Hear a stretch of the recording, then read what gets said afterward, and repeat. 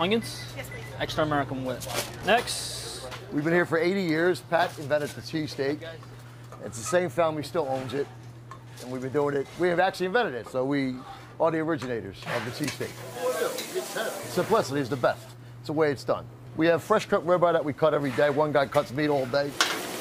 One guy throws it on the grill, Next. fries it up, puts it in a roll, and that's basically the way it is. Here's the provolone. Here's your American.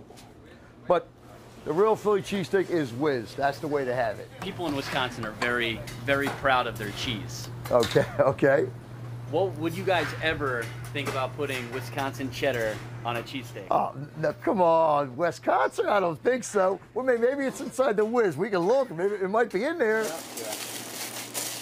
Next. A lot of pressure on this. Whiz wit. Whiz wit. Now, who taught you that? Born and raised. All This is right. my favorite place. My boy. That is a pretty sight.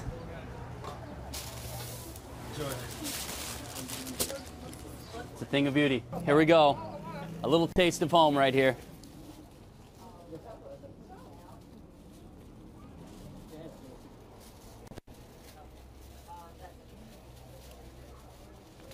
That's how we do it.